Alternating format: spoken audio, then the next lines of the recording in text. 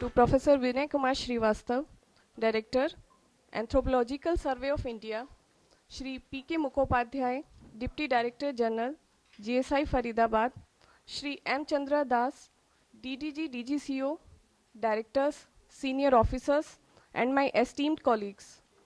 Today we have assembled here to enlighten ourselves with the immense knowledge of Professor V.K. Srivastava, who will be delivering a talk on Tribes of India, Perspective in Context of GSI and Exploration. This event is being conducted under the aegis of Regional Training Institute, GSI, NR, Lucknow, who has actualized the concept of this lecture. First of all, I would like to request all of you to put your mobile phones in silent mode or turn it off. Thank you. सर्वप्रथम मैं उपमहानिदेशक महोदय से निवेदन करना चाहूँगी कि वे bouquet देकर हमारे मुख्य अतिथि प्रोफेसर वी.के. श्रीवास्तव जी का स्वागत करें.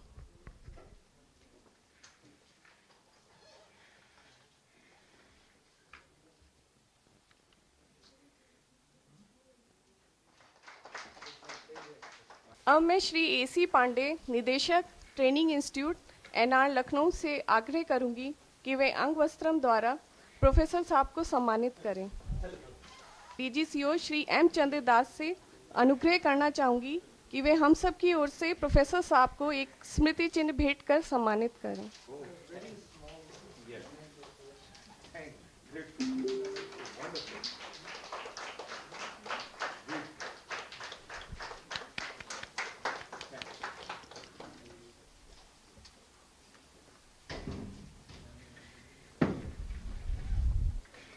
अब मैं स्वागत भाषण के लिए उप महानिदेशक महोदय को मंच पर आमंत्रित करना चाहूंगी.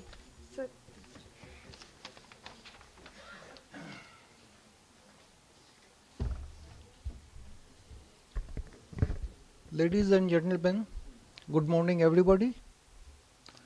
And today I am privileged to welcome Professor Vinay Kumar Srivastava, one of the most eminent anthropologists or social anthropologists who has worked along with many tribes across length and breadth of India and has contributed immensely to the knowledge pool on this subject, and he has gathered vast knowledge and he has produced a large number of publications, books, edited books, and also contributed as members of very important committees. I think only just yesterday, last morning, he has landed in Calcutta after visiting Port Blair, after attending some very important meeting over there.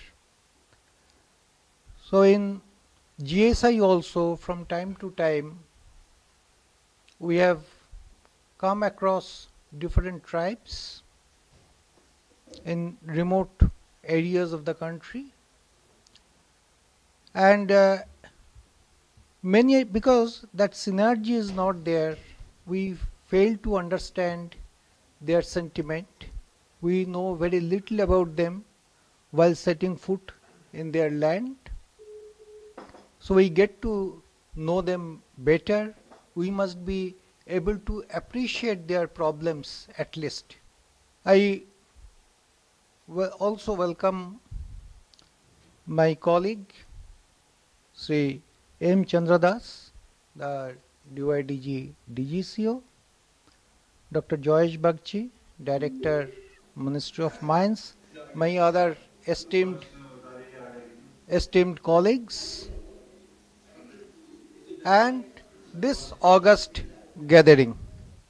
So, sir, on behalf of Geological Survey of India,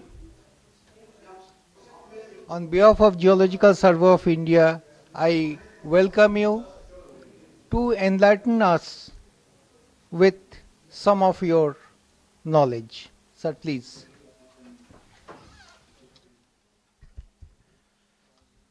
So good morning to all of you. My regards and my best wishes to all of you. Respected Mukhopadhyay Sahib, respected Das Sahib, my distinguished colleagues and friends here, the young students, the researchers, ladies and gentlemen. I am really lucky to be here and talking to you. I was just telling Mukhopadhyay Sahib that our office in Calcutta and your office where your Director General sits, they're just diagonally opposite. And believe me, I did not know for many months that it was the Geological Survey of India office. I didn't know this. They also didn't know about us. But certain things happened which actually have brought me to this place, almost being inducted into your organization. And also, if we could be of any help, if anthropology could be any help to you, we'll take up. Let me begin in a descending order. It so happened that in the month of September last year, that there was a consultation which the Ministry of Mines organized with various institutions in connection with the draft of the National Mineral Policy. Your additional secretary, Dr. Rao, he happened to ring me up and he said if you could come and speak to us about what you have to say in this connection. I avidly seized this opportunity. In fact, as a footnote, I'll tell you, wherever I get an opportunity to bring in my discipline in perspective, I always go, so that you come to know what we do, what kind of expertise we have, and if it could be of any use to you, then we can have some collaborative sessions. So I went there, and again, this was my very good luck that I happened to be the first speaker. There were close to 70 to 80 people who were sitting in that hall. The meeting took place in Hotel Siddharth in Delhi. And I was the first one to speak. And the point which I made was that we should not forget tribal communities while we are carrying out geological research work, while we are carrying out geological exploration.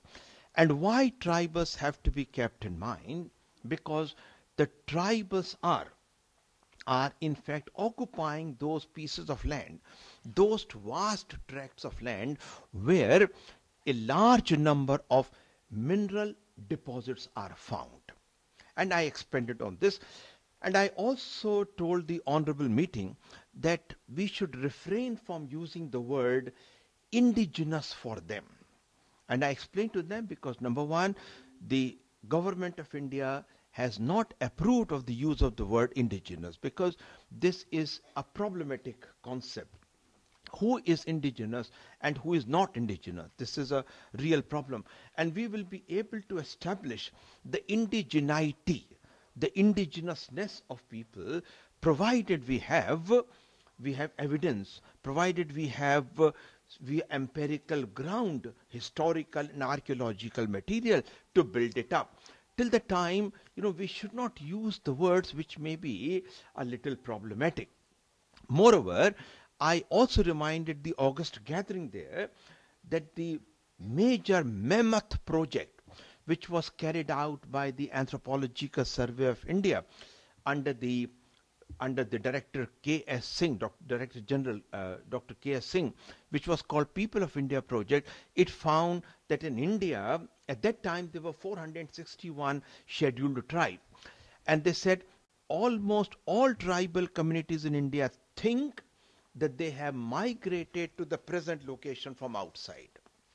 They remember the history, or you can say the mythical history of their migration, how they migrated from one part to the other. And all this migration was triggered by the desire to be in an area where they would have sumptuous livelihood. The whole theory of greener pasture. So if the tribals themselves are thinking in terms of their migration, their origin somewhere else, in some cases the origin is not in the country. Some tribes believe that they came from Balochistan. Some tribes feel that they came from Myanmar or other places. So there is a history of migration, and therefore we should avoid the words like indigenous, rather use the word which is used in the Constitution of India, scheduled tribes. These were my submissions, and I was greatly delighted that when the minutes of this workshop came, I occupied almost 2.5 pages. Whatever I said, that was summarized there, and I felt really elated. And I was really elated when the draft of the National Mineral Policy came, which was in the month of October that year. The tribal and tribal's relationship with the mineral, this occupied a large place. And I thought that this is the first time that these people are being recognized for all these explorations. Now, there are two other reasons apart from this that why I am so close to the discipline of geology. I did my BSc in anthropology and my MSc in anthropology from Delhi University. And in the paper on archaeology, there was substantial component on geological aspects, especially the glacier age and different kinds of rocks. When we look at the artifacts, we also try to find out the rock of which they are made up, the flaking and other things. And the third is that the Department of Geology in Delhi University is contiguous to our department. In fact, at one time when I was a student, some of you who are from Delhi would know this, that these two subjects, anthropology and geology, they were the only ones under the rubric of science faculty which were not taught in any colleges. They were not taught in any colleges.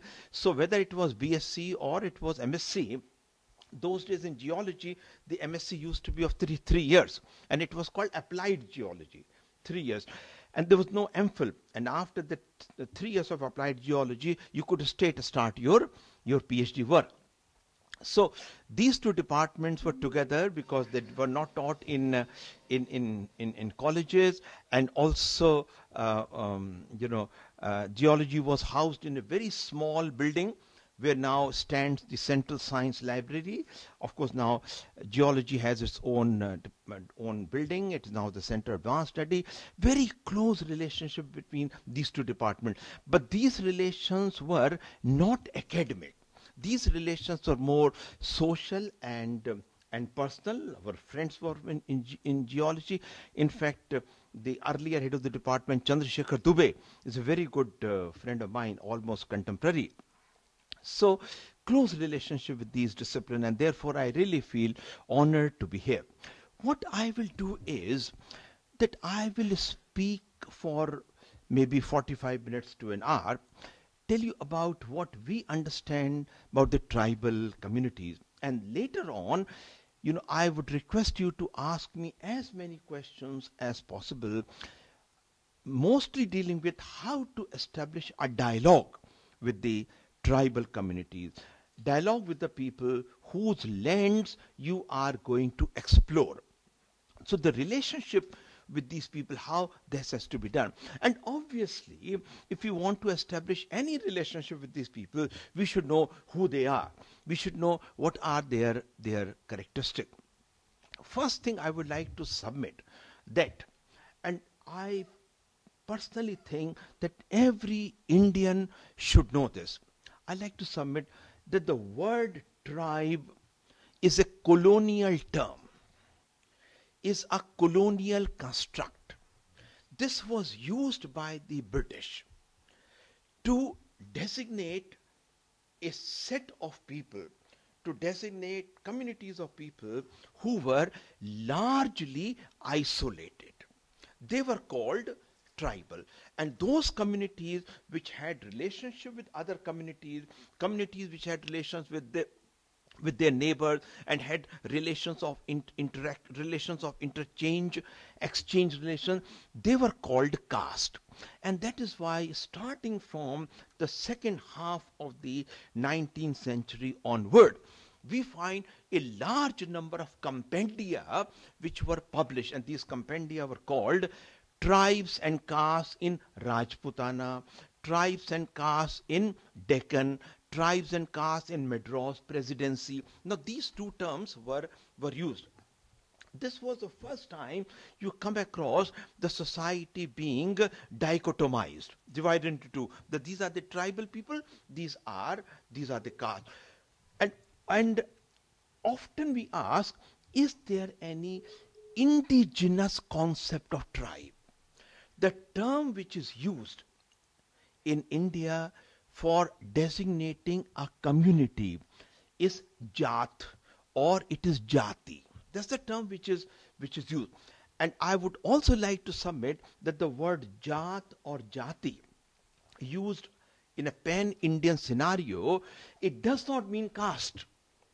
In fact, the closest word to Jati is, it is a mode of classification. It is a mode of taxonomy. It is a mode of dividing categories. So the word Jati is used for the entire humankind. We have Manav Jati. The word Jati is used for gender. Purush Jati, Istri Jati.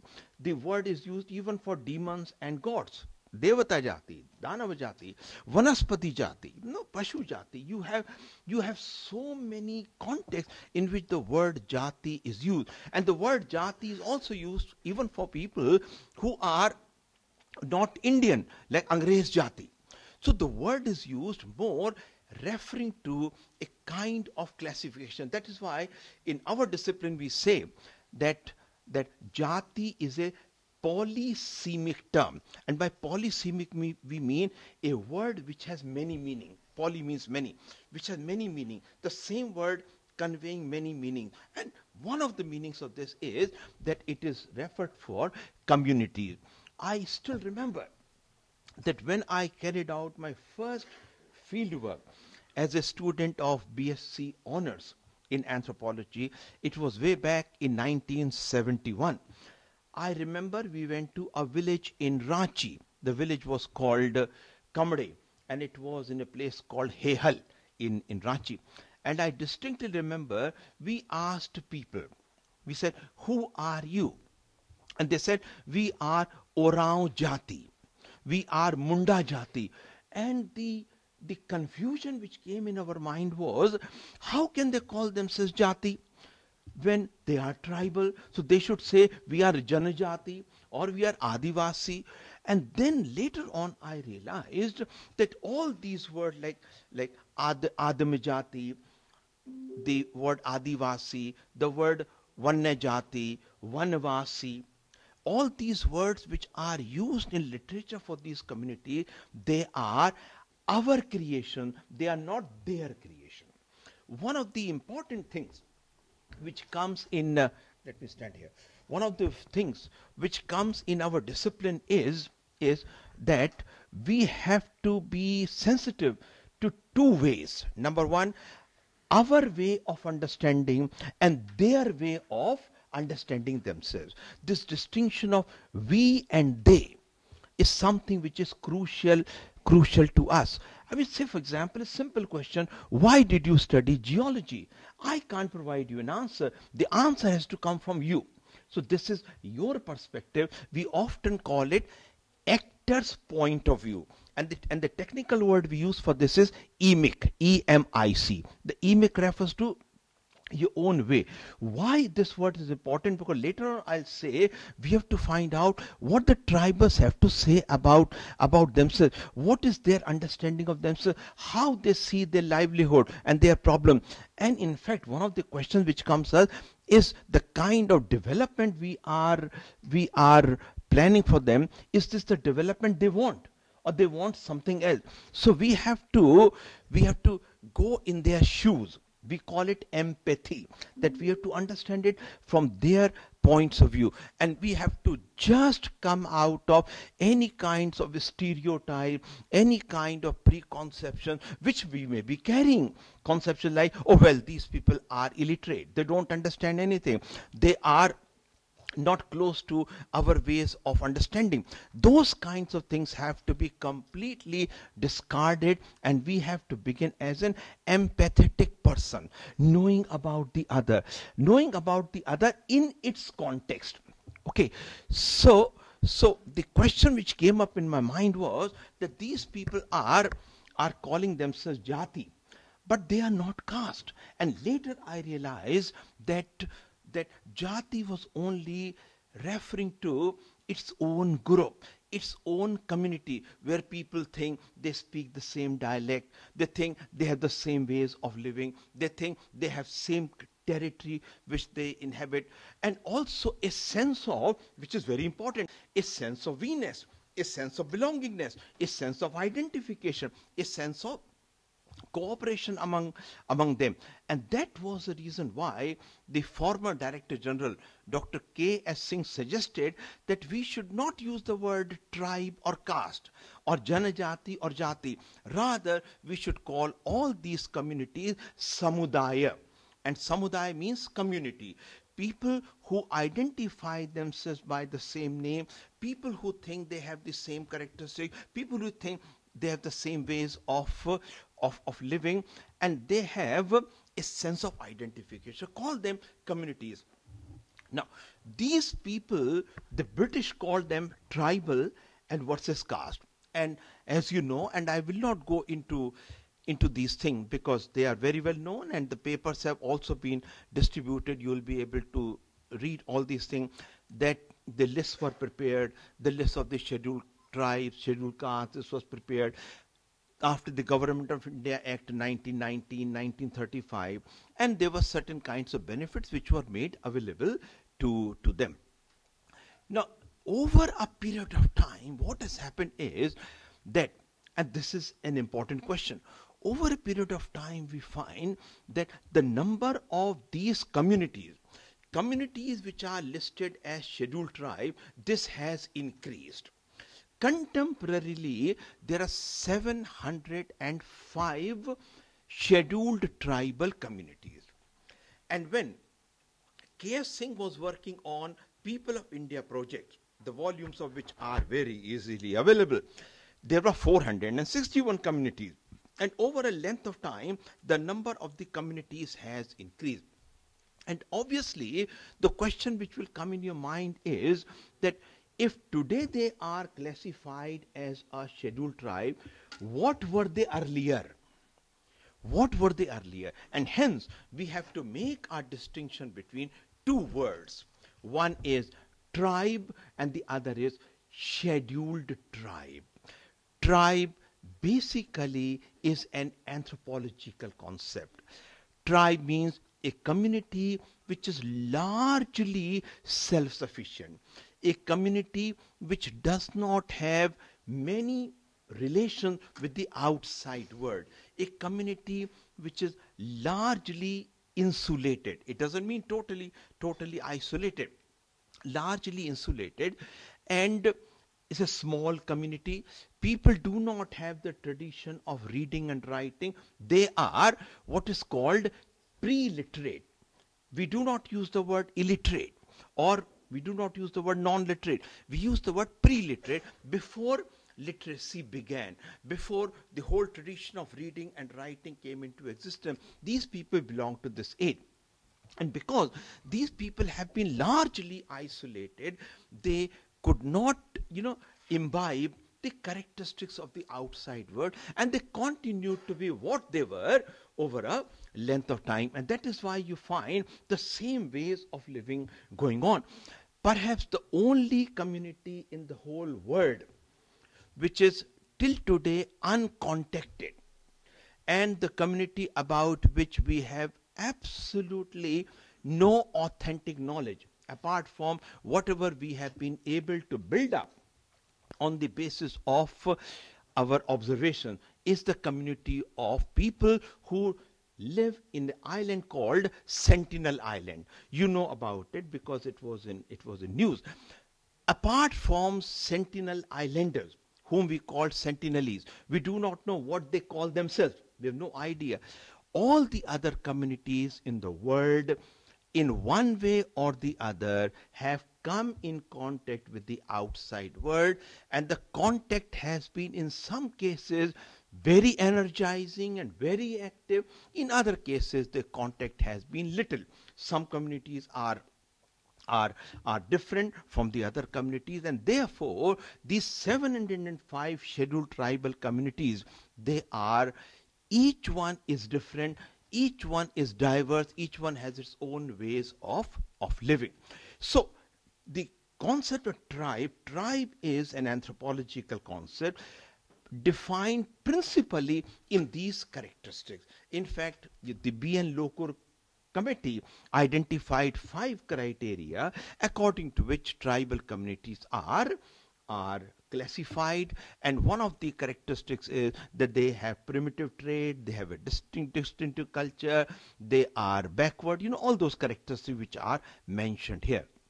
And scheduled tribe is principally an administrative category, is a constitutional category. Communities which have been set aside, communities the list of which has been prepared principally for certain kinds of benefits which come under the policy of protective discrimination, preferential discrimination, and these are the community, and the communities have to apply for this. The state has to forward the request to the center, and then the process takes place, and with the presidential notification, a community is included in the scheduled tribe.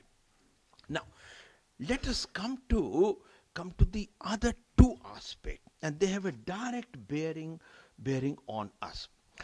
Aspect number 1, these communities are distributed in all parts of the country. Now I will confine largely to the tribal communities in India, all parts of the country. However, some states do not have any scheduled tribal population. For example, Haryana doesn't have, Punjab doesn't have, you don't find in Pondicherry, Delhi also doesn't have any scheduled tribe, but all these places which may not be having any scheduled tribe, there is a lot of migration. Have you ever, as a footnote I'll tell you, have you ever bothered to find that the lady who comes in your house to work, the person who drives your car, people who are in the tertiary occupations, the vendors, the hawkers, okay, the destitute, from where have they come? The women who come to work in your house, we have to be sensitive. One thing which social science teaches us is to be sensitive to the people around you. Just ask them, and you will come to know that a large number of people who work in urban Delhi, who come and work in our houses, without whom our life is completely jeopardized. Do you know there's a whole folklore of people's stories of the problems they encounter while getting domestic help. I refrain from using any of the pejorative terms like maid. we or servants, we should not use these words because they are derogatory, they are pejorative. I personally think we should use the word domestic help. Now, if the domestic help does not come, your entire work is paralyzed. But who are these people who work for you? For paltry sum. Paltry sum. I am often agged when I see people bargaining with the vegetable sellers. They are poor people. You know what is the state of vegetables now? How cheap they are. In retail market they become expensive. Look at the condition of these farmers. You have to, I mean, if you take a clue from the idea, you have to understand the other. The actor's point of view, you have to be sensitive to them. And your own priorities should be examined in juxtaposition to their priorities. Now, this is the point which I want to put across. And how this has to be done, we need particular kinds of ways of doing it to understand the tribal. If there is any purpose which this lecture would serve is to make one sensitive to the people around you who are as human as you are and who have all those problems and predicaments of life as you have. So you ask these domestic help and you'll come to know that a large number of them, I'm talking about the city of Delhi, because I lived in Delhi for a very, very long time before moving to Calcutta. You'll find they all come from one or the other tribal areas. They come from Jharkhand, they come from Orissa, they come from Rajasthan, they come from Uttar Pradesh, they come from Andhra Pradesh. And the next question is, why have you come? And the kind of conditions in which they live in Delhi, they are so abominable that you can't think of being there even for half a day. When my students used to go for field work in these areas, they often used to come back and telling me, oh my God, the stench was unbearable.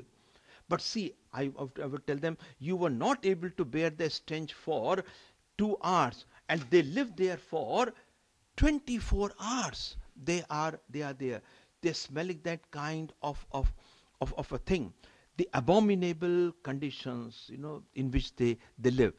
And if you start working out on this, one of my colleagues in Delhi University, in fact, started to work on the domestic help.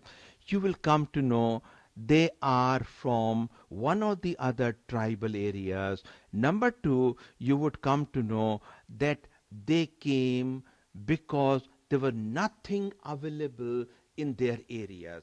They came because the land they occupied for years and years, the land which came to them from their ancestors, the land has been taken away for one or the other development projects. And they were not adequately compensated, and they had no option but to come to the cities. Now, most of them were unskilled, in the sense they knew about the traditional things which they were carrying out, but they were not skilled in the sense we are. And obviously, if one is not skilled, what one would do? One would take up the work which is at the lowest rung of the work hierarchy. So you will become a dishwasher, you will become a cleaner rather than a driver, because driving would require a particular kind of skill. And so they started very low on a measly salary. You can imagine how difficult it would become. And then what happens is this inequality perpetuates over time. You look at the children playing at the construction site while their parents are working, carrying loads, carrying bricks. And you look at these children, and if you're sensitive, you would say, what will be the future of these children? They will be like their parents. Is there any social mobility? The kind of mobility of which we are a product. Many of you sitting here may have come from very humble background, but we have moved up. And once we have moved up, our children will also be able to move up. So if they are not able to do, which means they are, to use a word from my discipline, they are blocked spiralists, meaning thereby their future is just blocked. What will happen to these children who are not able to go to the school? What will be the future of these children who have no skills except the skills of carrying bricks and plaster? That's all. So, so why this kind of a condition has come into existence? Primarily because their land has been alienated. Why land has been alienated? Go back further. It has been alienated because one or the other development project for what is called eminent domain, which means public interest in the domain of for all. One or the other project needed the land which they had been inhabiting. They had to vacate it. And so, where would they go? The land given to them, number one, was unproductive. And so, there was no point in moving there. Number two, it was far off. Number three, the same community was given land at different places. So the community was bifurcated, trifurcated. Some people went here, some people went there, some people went to the other place. Now the sense of community was lost. Therefore, where would you come down eventually? You will come down to the fact that you will start migrating to the city. And our cities are swelling like anything. There's something, in urban studies, and I'm sure in geography we do urban studies and also urban geography. We speak of what is called metropolitanization. And metropolitanization is regarded as the stage after urbanization. And we say that this is where metropolitanization is one where the things almost come to a stop with reference to increase in population. It becomes almost stable because people in the urban area, they have fewer children. In fact, you will have a large number of families where the couple doesn't want to have any children.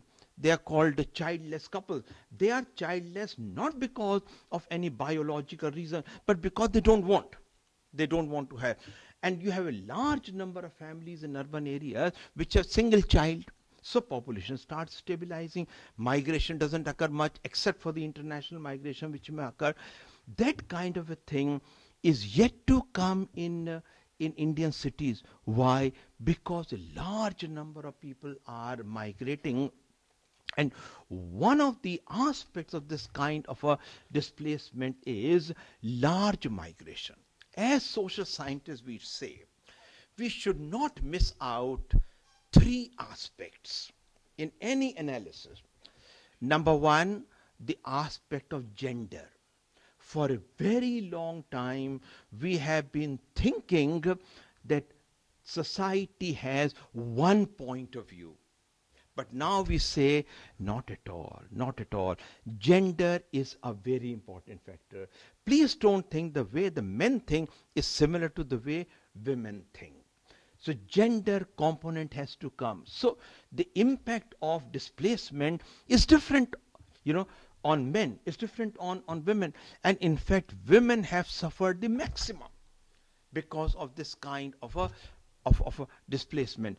Small thing like settlements which do not have any toilets.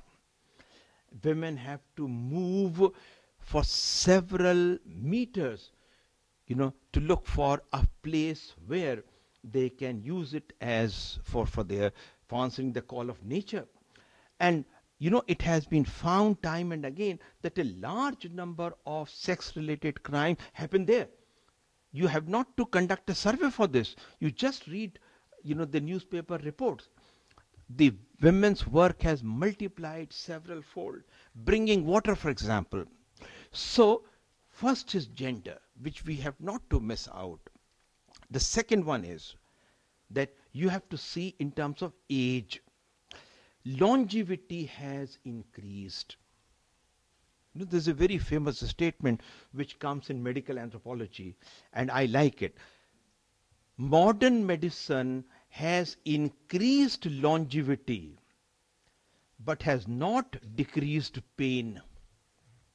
Has not decreased pain. Longevity has increased. You know, my brother who is a doctor, he says that you bring a sick to the hospital, we will not allow him to die. But what kind of a quality of life will people have? Longevity is increasing. It is increasing especially for the upper classes, the upper middle classes, may not be so for the lower classes. And age is the second variable. Impact on people who are from the old age group is different from those who are from the young age group.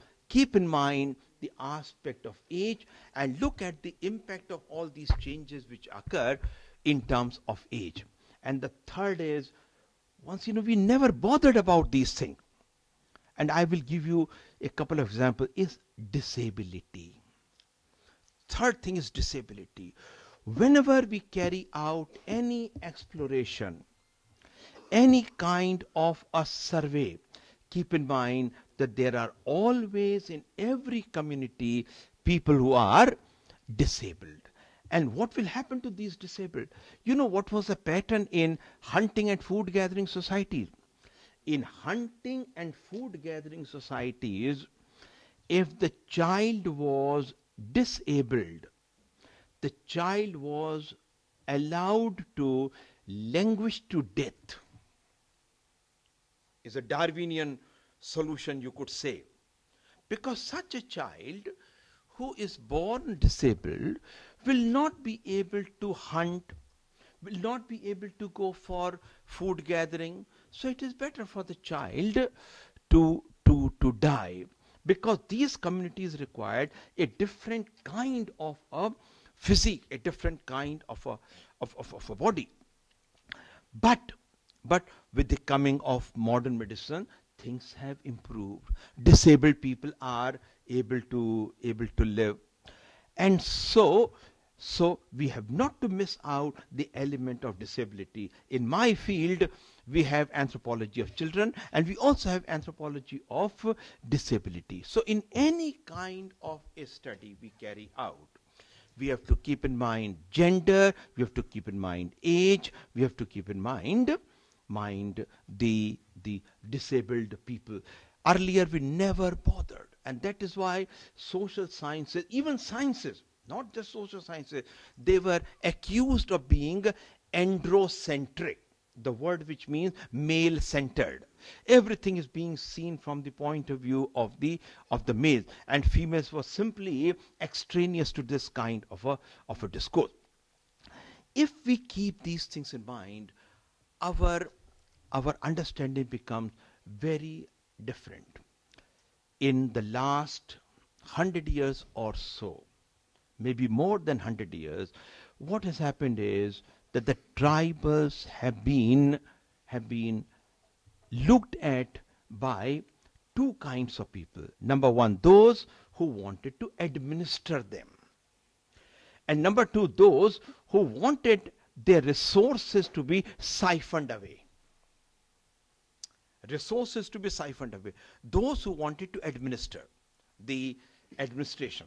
And the second is those who had some kind of an economy. You know, mining began sometimes in the late 18th century, 1774 or so. And then you find that coal fields, they were all opened up. And where were they happening? They were happening in all the tribal areas. And obviously people were shifted out from there. And this has gone on and on, with the result that today, if you